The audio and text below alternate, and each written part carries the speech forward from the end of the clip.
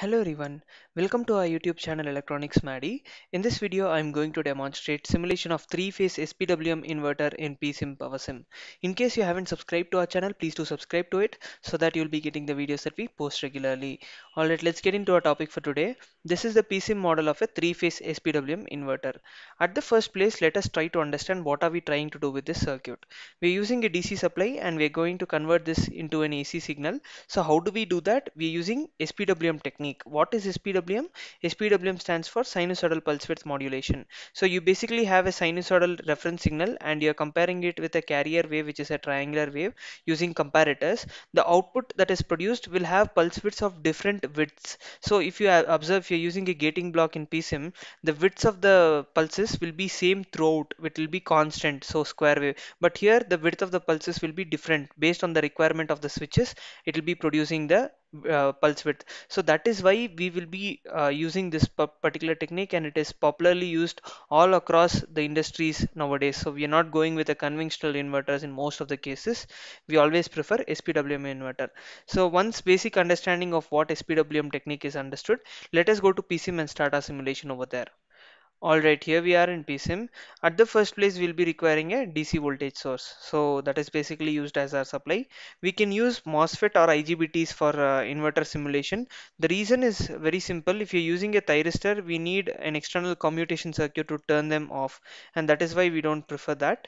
So I'll be using IGBTs over here, and I'll be connecting this in a form of a bridge according to the circuit diagram.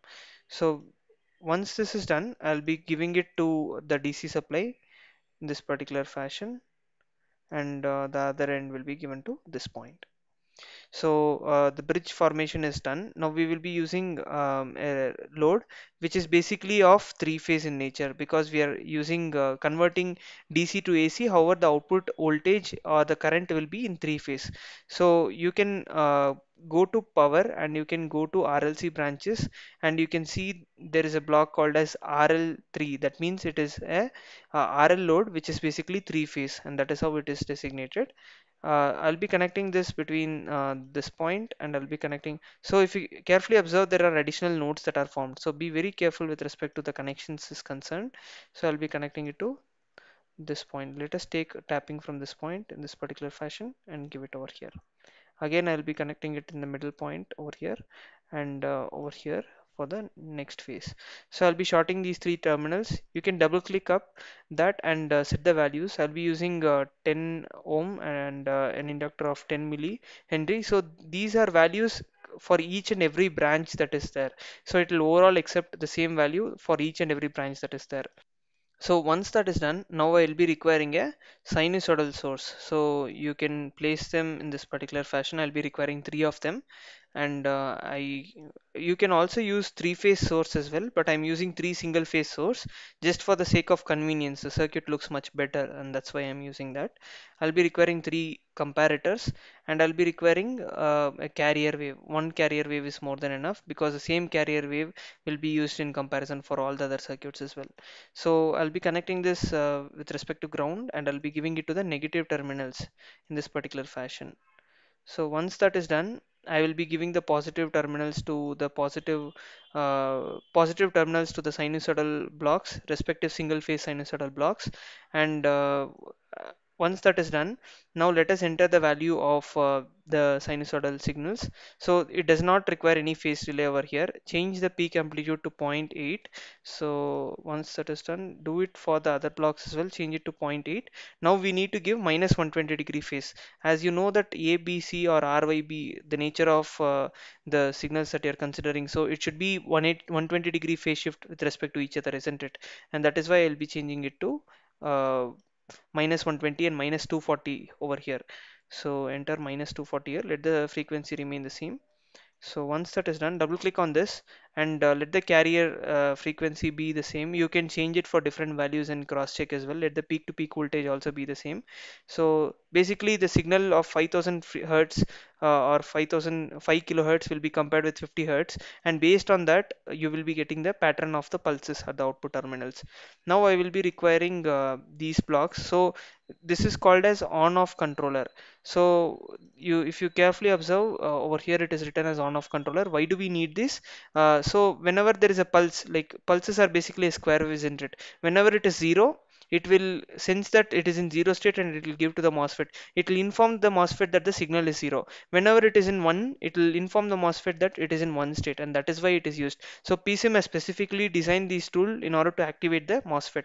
So you can use them based on your requirement, but we definitely need this. If you don't use this, it will be throwing you an error while simulation, like the power circuit is not being isolated with the control circuit, some sort of error like that you'll be getting. So be very careful with respect to it.